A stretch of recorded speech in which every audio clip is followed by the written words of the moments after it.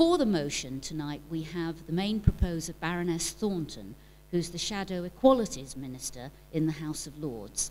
And she's a Labour member and has a lifelong interest in the Cooperative Society, from what we can tell from the speaker notes. She's also a humanist, and that's been properly declared, I think, on the speaker notes. She is seconded by Nick Tyrone, who is a senior officer in the Electoral Reform Society, having been previously treasurer of the Yes to Fairer Votes campaign, and he handles advocacy and liaison with the major parties in his current role. Against the motion, we have Lord Norton, who is a profile academic commentator on politics and constitutional affairs, taking a special interest in the strengthening of Parliament. I think I can say his day job is as Professor of Government at the University of Hull. And then we have the Right Reverend Dr. John Hind, who retired as Bishop of Chichester this year, having sat in the Lords for 4 years and being an extremely active contributor.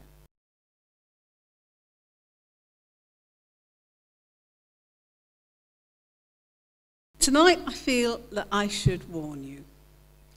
There will be an attempt to seduce and beguile you by two very distinguished and expert beguilers.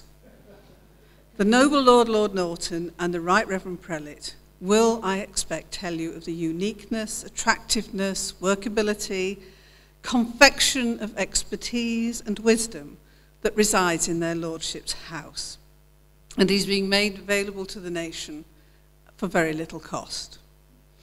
They may explain that democracy is guarded and sheltered by the presence of the House of Lords. But bear in mind, it is a parliamentary chamber that is appointed largely by patronage and which the established church has places of right. They may even say, if it ain't broke, don't fix it. I think with 800 odd peers and a rising number still being appointed, we have a broken house, and one which actually is in danger of being the laughingstock of the world. We are the largest second chamber by a very long way indeed. But I have to say that the devotion to public duty and presence of expertise in the Lords is undoubtedly true, and it has been a great privilege to be there for the last 14 years of my life, amongst remarkable people whose sense of duty and to the nation is unquestionable. And it has also been a great privilege to be a legislator. I am a political anorak. I make no apology for that. So being a legislator, being a political junkie, I absolutely love the job that I do. But that's really no justification for the fact that there is a democratic deficit in our second chamber. And it's no justification of my continued existence to be the product of patronage in our legislature. When I went into the House 14 years ago, at age 45, I have to say I did not expect to still be there today. When the Labour government removed the right of hereditary peers to sit in the Lords in 1999, it was described as phase 1 of Lords reform, and it was indeed very well overdue. Hundreds of hereditary peers left, who sat there by virtue of their birth, mostly the sons of the fathers. But despite several abortive attempts, and the latest being the one that the coalition brought, which faltered, I am still waiting for phase 2 to happen. My own government failed lamentably, and so has the coalition government. And indeed, the last time I spoke in the House of Lords about House of Lords reform was 2007. And I said then that since 1997, in 10 years, we'd had a Royal Commission, 2 joint committee reports, 4 government white papers on Lords reform, and then I was speaking in the Lord Steele's Private Members Bill, second reading. And since then, of course, there have been even more attempts. And I have witnessed with growing despair the vested interests in both the Commons and the Lords to conspire to stymie the progress for the reform agenda, including the latest, which admittedly I think the Nick Clegg bill was probably ill thought out. Which is why I think I've come to the conclusion that the Labour Party was right to call for a referendum on Lords reform in the most recent debate, and I'll come back to that in a moment. But one of the reasons why I think a referendum is a good idea is because I'm confident that once the democratic and accountable arguments are put, wherever and whenever they are put, they will lead in one direction. For over a century, successive governments have attempted to fundamental reform of the House of Lords, and we have now reached what I think we could call a constitutional stalemate. The Commons would like a wholly and mostly elected House of Lords, and the House of Lords would like to be a wholly appointed House of Lords, and that's where they vote every time they get the chance to do that. So even though in the last election the three main parties were committed to reform, and I thought we might have some real chance of seeing it, it's still the case that that constitutional stalemate exists. And I think the main points that we need to consider for democratic reform of the second chamber are this. In a modern world, surely, we can devise democratic accountability for our second parliamentary chamber. And I just wonder how we can face the world with emerging democracies and lecture countries about the need for democracy when half our parliament is a combination of leftover hereditary peers, mostly appointed by patronage, and clerics from our established church. And frankly, I don't think it will do. It seems patronising of us in this parliament to pretend that we have a model that of any kind, and that by implication having elections to our second chamber will somehow lead to a defective parliament.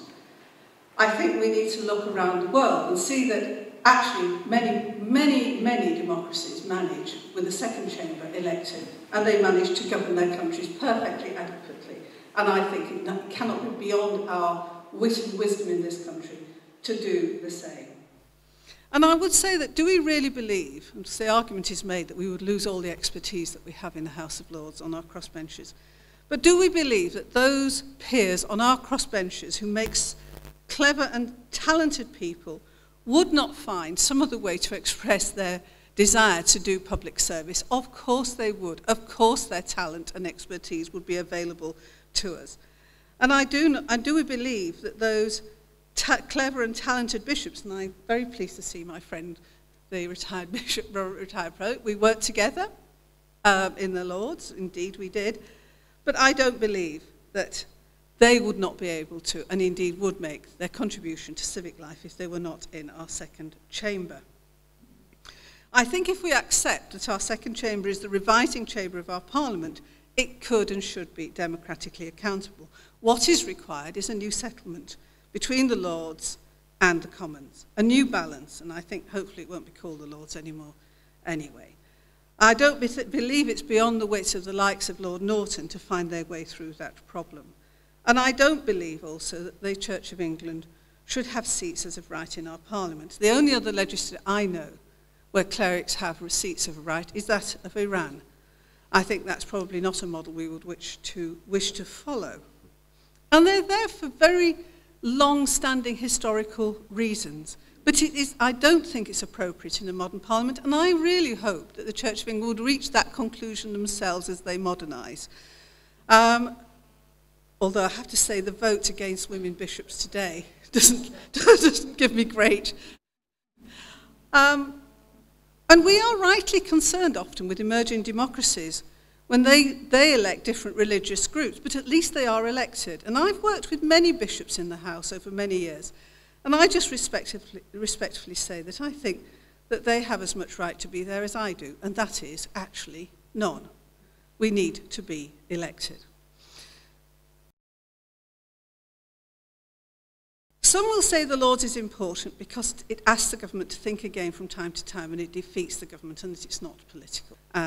And this is, I think, it is true that in recent times we have inflicted defeats on the government. In the last government there were hundreds of defeats. Fewer now because the coalition actually has a political majority in the House of Lords.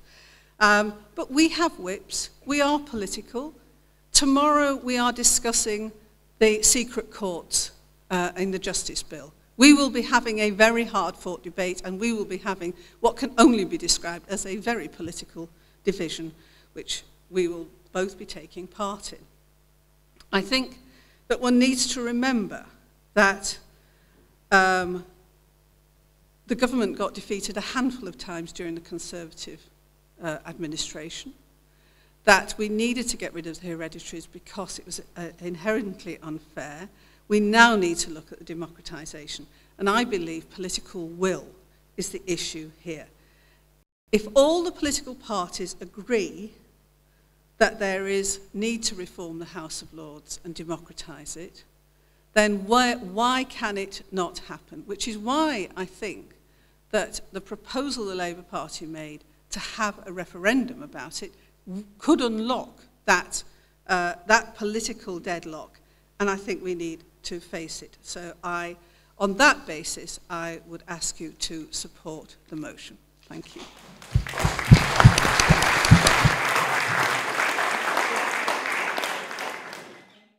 In the introduction, it was mentioned we're talking about reform of the House of Lords. We're not. We're debating a motion about the election of the second chamber. They're actually different things. I support reform. I'm against election.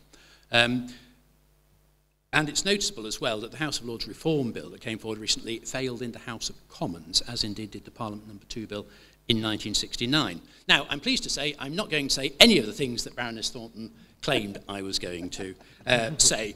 Let me just say a few words about second chambers and then get on to the arguments I want to adduce. We are unusual in our second chamber in this country, but not because it's appointed, because we've got one. Most nations are unicameral, they're single chamber, have single chamber legislatures. Only about a third of nations have bicameral legislatures. Now, only about a third of those are wholly elected second chambers. Most are not. We're not unusual in having an appointed second chamber. And I want to make the case for our appointed second chamber. First, by explaining what's wrong with the sort of arguments one's just heard, what's wrong with the arguments for election. Having dealt with that, I then want to make the case for the House of Lords. So if you like, what's wrong with election? What's right with the current House? What's wrong with the arguments for election? Well, it strikes me there are two. One is they don't start from first principles. The focus is straight on the House composition, whether it should be elected or not. And that's looking at it through the wrong end of the telescope. Our starting point should be what type of constitution do we want for the United Kingdom? Within that, therefore, what role should Parliament play? It's only once you've established the role of Parliament that you can then determine what is the role of the second chamber. Anybody can come up with a scheme for how to elect the membership of the second chamber, and goodness knows a great many people do. But that's the easy thing. The difficult thing is actually starting from first principles and starting from the basis of what we expect of our constitution. The second problem with the argument for election is this claim that it is somehow self-evidently the democratic option. It is not. Election does not necessarily equal democracy. What democracy is about, and I'll take a quote to establish one of the definitions. I mean, at the heart of representative democracy, because we can't have direct democracy, we're too numerous, is the concept of accountability. It's the heart of how Smitter and Carl define democracy. A system of governance in which rulers are held accountable for their actions in the public realm by citizens, acting indirectly through the competition and cooperation of their representatives. In other words, democracy is not about the election of the Parliament. It's about how you choose government and how those representatives that you choose to govern are then accountable to you. So at the heart of our system is accountability. And what that dictates in a democracy is an elected chamber. But one chamber is both necessary and sufficient, because through that you have what I call core accountability in this country. It is through the House of Commons, the elected chamber, that government is chosen. And democracy is about how we govern ourselves, through which government is chosen, and through which government is then accountable to the people. It's chosen through elections. It can be got rid of through elections. In Karl Popper's terms, election day is judgment day. A government can be thrown out. And it is accountable because it is responsible. Because under our system, there is just one body, that is the party or parties in government, that is responsible for public policy. So we know who is responsible, and therefore the body that can be held accountable for public policy. If we don't like it, we get rid of it. We know the body making public policy. We have the benefit of a second chamber, which I'll come on to, which does not then challenge that core accountability. The moment you start electing a second chamber, you undermine that accountability. because an elected chamber would be able to challenge the first. It wouldn't necessarily demand to be co-equal, but it would demand more powers than the existing House, and therefore be able to affect the outcomes of public policy, the principles, and not just the detail. And you get outcomes to which the people could then not decide who was responsible for a particular outcome of public policy, because it would not necessarily be the policy of the elected government. So what you end up with is divided accountability. So election is not democratic if it actually provides for a muddying of the waters of people not being able to hold accountable those who are actually responsible for the output of public policy. So it is not necessarily the democratic option, nor is it necessarily will it produce a representative second chamber. There are different definitions of representation. In one sense, it is people who act on behalf of another body. In another, it's people that are freely elected. Another, it is socially typical. Now, the Commons fits the first two. It doesn't fit the third. The Lords is not necessarily socially typical, but it is extremely diverse in its membership, including in terms of religious diversity, and indeed as a very large humanist organisation within the House. But it's through appointment that you can actually craft a more representative chamber in terms of the background from which people are drawn. Under our system, in the House of Commons, it tends to produce sort of identikit MPs, predominantly they've been white, male, and middle class. Breaking that mould has proved extremely difficult. Appointment to a second chamber actually allows you to create a more diverse membership and to do it fairly quickly. So the arguments that election necessarily can be justified in terms of democracy or representativeness do not hold. You can make an argument. My point is that they are not self-evidently true. So they've got to come up with different arguments for election. So that's my argument against election, the argument that the second chamber should be elected. What is the argument then for the existing House of Lords? Basically, that it adds value to the political process by fulfilling tasks that the House of Commons doesn't have the time, the resources, or the political will to fulfill. Now, if you elect a second chamber, you're replicating the first. In effect, it's redundant, because in a unitary state like ours, people would be voting for members of the second chamber on exactly the same basis as they're voting for members of the first. We're not a federal state, so you wouldn't be voting in a separate capacity. So it would be a redundant exercise. So what we have with our present second chamber, it adds values because it's not just repeating or duplicating the first chamber. It adds value by fulfilling distinctive functions, legislative scrutiny. Most of the time of the chamber is taken up with that in a way it is not in the House of Commons. The Commons can decide the ends of legislation and have the great debates about the great issues. The Lords gets down to the detailed scrutiny. If, like, we discuss the means, not the ends. We see if measures can be improved. And what estimates have been made, the only one I've seen, is that the Lords makes twice as much difference as the House of Commons in the detail of legislation. We don't challenge the principle because we see our role as complementary to the first chamber, not as conflicting with it, because we accept we're not elected. So we add value by engaging in legislative scrutiny, by engaging in debate, by scrutiny of public policy, including European Union policy, which takes up a great deal of our resources and time. And we are able to do that, we can add value, because of the composition of the House in two respects. The individual membership, it can be characterised as a House of experience and expertise, and that combination is important, and but they are distinct. My experience is in higher education, my expertise is in constitutional matters. So the individual membership is extremely important because of who we can draw on to add value because of their backgrounds, distinguishable from the Commons, which increasingly is a chamber of career politicians. So the individual membership is important, but then so too is the political composition. No one party has a majority in the House. The Labour Party is the largest single grouping, but we've got over 20% of our members, the crossbenchers, drawn from no party political affiliation. Of course, they would go in the event of election. So they make the difference, because if they turn out in some numbers and vote disproportionately against the government would lose. Normally we don't vote, we proceed by way of discourse, dialogue, and agreement. So the government's got to take the House seriously, because it's not guaranteed it will get its way. It's got to persuade others in the House to take its point as well. So that's how we proceed.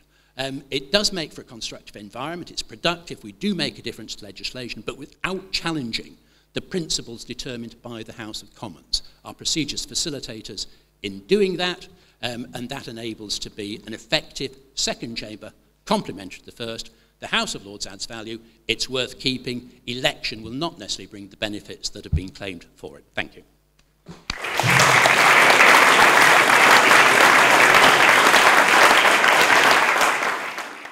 Thank you very much. I'm happy to second the motion for an elected House of Lords.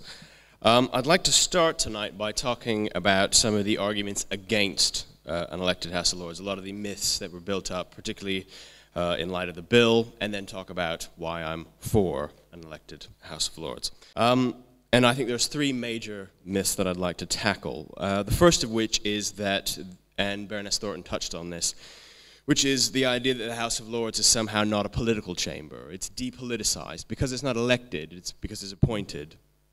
It doesn't operate in the sphere of party politics. And this is clearly untrue. All three political parties, major political parties in the House of Lords, all have whips operations in the Lords, and they're very effective, and votes often go down the whips line. Some would say that the whips in the Lords are more effective than the ones in the Commons, but that's another debate. This makes sense because more than 40% of the people in the current upper house are drawn from a political background, so former MPs, MEPs, or councillors. I'd like to talk about, the second thing I'd like to talk about is primacy. This was thrown around a lot while the bill was in motion, this idea that somehow if there was an elected second chamber, everything would ground to a halt, and the Commons would somehow lose its legitimacy. There are 29 elected bicameral systems in the world. The one I'd like to talk about is the Australian Senate. And they have a way of dealing with deadlock. It's called a double dissolution. Basically, if they cannot, both houses just end up in deadlock. Both houses are dissolved. To give you some idea, that's happened 6 times in the history of the country. The last time was 25 years ago, so it doesn't happen very much. Arguments tend to get resolved. I don't think we need that in the UK anyway because of the Parliament Act. I think the Parliament Act protects the House of Commons primacy very well. The final myth I'd like to address is this sort of idea that the House of Commons has worked so well since the Magna Carta, you know, if it ain't broke, don't fix it. I'd come on to Blair's 1999 reforms, which dramatically changed the House, I think. And not only the way it's composed, but I think to some degree the way it functions. And I don't want to talk about whether Blair's reforms were good or bad. I just think that, as other people have touched upon, it was always intended as a stage one. So the idea was we introduce this change now, and then we move on, because the sort of stage one, which is where we still are 13 years later, is sort of unsustainable, and most of the bill's staunchest critics would admit this as well, that the current House as it stands is unsustainable. Reason being is that a new government comes in, they're obviously going to want to redress any balance issues. They're going to want to appoint peers so that they can, you know, get the bills through. And then so that adds to the House, and then what happens is, for instance, in 2015, if Labour were to get in, they would want to then add more peers, and it just goes on and swaps until you have over 1,000 peers, which is where we seem to be heading. In terms of why I'm for an elected House of Lords, I think it really just comes down to a fundamental point, and I think whether you agree with me or not really comes down to this point, which is, do you believe that the people who make the laws should be elected? So do you think that the people who make the laws in a country should be democratically chosen? And I think that if that's not a strong point, then the rest of it, it's sort of one of those things. It's either you fundamentally believe that or you don't. And I think that's really what it all comes down to. I think there are 2 major problems, 2 major obstacles going forward now that the House of Lords Reform Bill put forward by the coalition is dead. The 2 major problems facing changing the upper house. I think one is that we unfortunately live in a very anti-democratic age. I think people feel very distanced from representative democracy. So it's hard to get a groundswell of public support around this. it's sort of hard to argue for democracy for the sake of it, unfortunately. Polls suggest that people would prefer an elected House of Lords, but it's very low on their priority list. So it's basically the idea is, yes, we prefer an elected House of Lords, but we don't care that much. So that's a problem. I'd say the other big obstacle is the current political situation. I think if you look at the three major parties, the Liberal Democrats are probably in a position of feeling like, well, they stuck their neck out once to try and do it. How much do they want to push constitutional reform next time out? I think the Tories are very split on the issue. I think as we witnessed, there was a huge rebellion in the Commons that I'm sure they don't want to face again. Sorry. Particularly over an issue that isn't of vital, that wouldn't be seen as being of public interest. And I think Labour has its own sort of internal struggles on this as well. So I think all three are basically divided. It's very difficult to say at this point what would be in any of the manifestos, which I think if you are pro-reform is slightly worrying. I think it's very difficult to get around the fact that if you want to introduce an elected House of Lords, you are basically going to have to try and get the legislation through one of the legislative arms. I mean, it's the old turkeys don't vote for Christmas problem that you come up time and time again. Why would the House of Lords pass a House of Lords reform bill? It doesn't really make sense. And I think that the House of Lords, as it stands, is very useful for a lot of the parties. It solves a lot of problems that would have to be solved otherwise.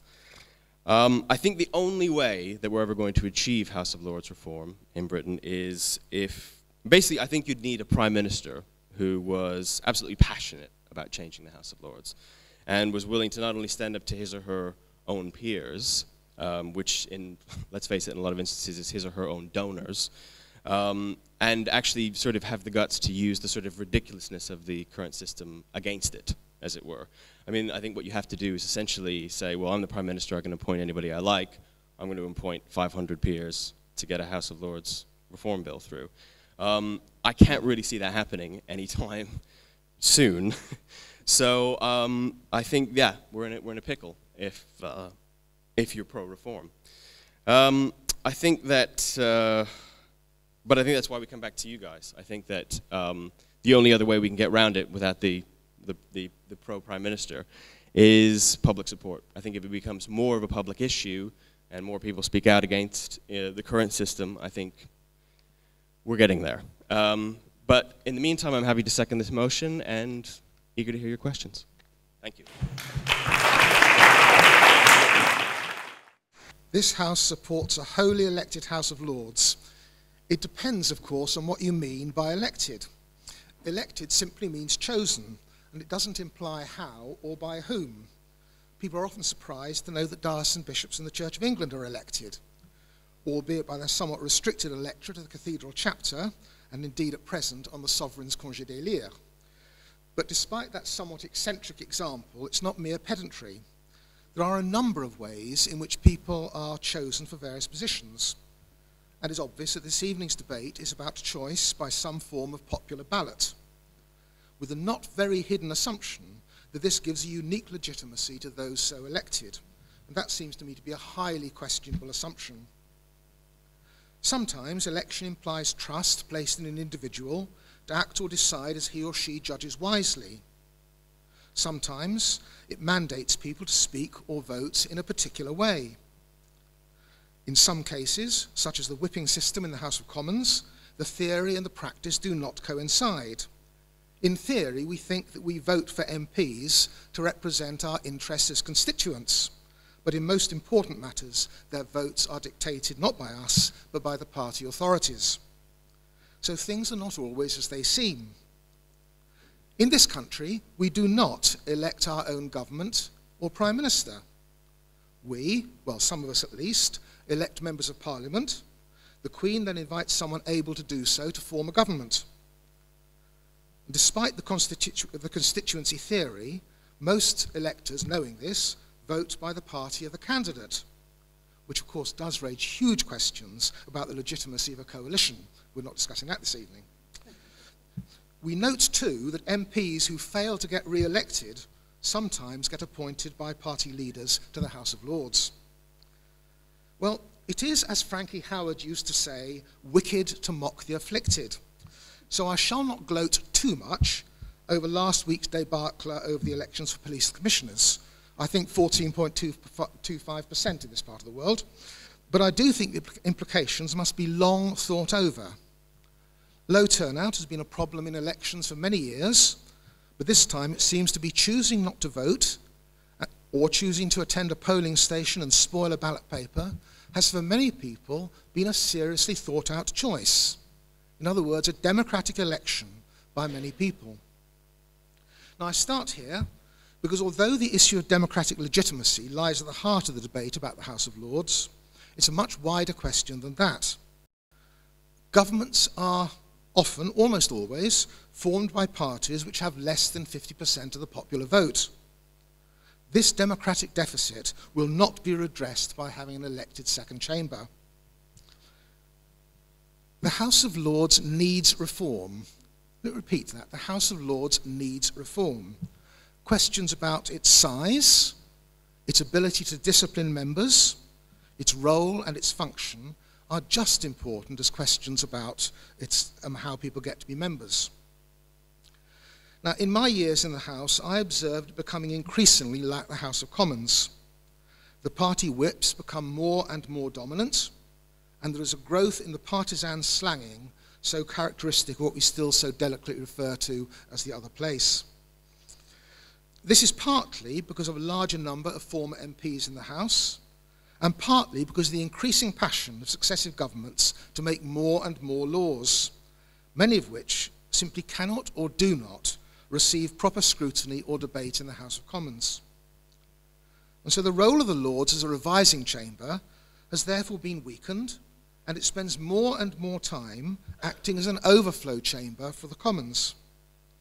So it's not surprising that many people ask for the Lords to have the same kind of legitimacy as the Commons. It's obvious if the function of the two houses is the same. If it is the same, however, the question is not so much about whether the Lords should be elected as whether we need a second chamber at all. So, while I think that reform of the House of Lords is essential, and Baroness Thornton talked about 800 members, I mean, the issues about size, I've mentioned also questions of discipline, the ability of peers to resign, I mean, all sorts of these things seem to be no-brainers. But it does have to be set in the context of a wider reform of our so-called democratic institutions, which are really creaking at the moment. So I don't think this debate should precede agreement about what the Lords are for. At this moment, I still believe our democracy is best served with a second chamber whose functions are clearly distinguishable from the first and whose legitimacy is differently grounded. One fatal flaw in the recently abandoned bill was a proposal for a single 15-year term. Part of the point of elections, as commonly understood, is that those who choose their representatives can unchoose them next time round. The 15-year proposal, while not unreasonable in itself, on the basis you can choose people whom you trust and leave them to get on with it, falls unhappily between the two stools. It gives the illusion of electoral accountability without any substance. If the basis of the argument for an elected House of Lords is there's a kind of democratic legitimacy that comes from election and accountability, those proposals failed an essential democratic test. As all this affects our constitution, it's surely too important just to be left to the government of the day. I'm among those who favour constitutional arrangements not reducible to a single code. It's of course simplistic to describe the British Constitution as unwritten. It's part written and part unwritten, and in neither case is it to be found in a single place. In another context, this is what's referred to as dispersed authority, or to put it another way, it's not good for too much power to be concentrated in a single place.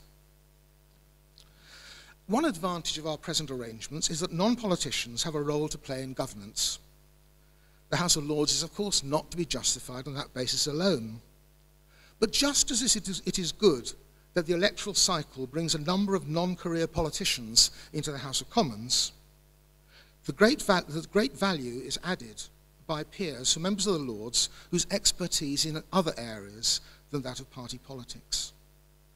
Society is bigger than its governing classes, and democracy requires that the widest range of people possible have a voice, especially those whose voices may be unpopular or politically incorrect by prevailing standards.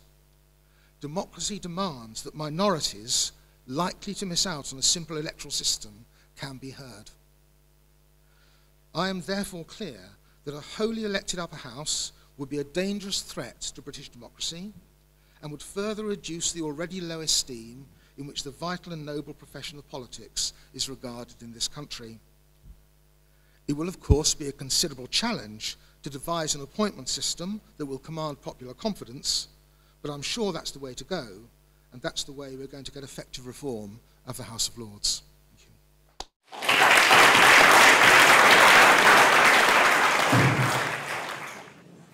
Well, we think we've done it.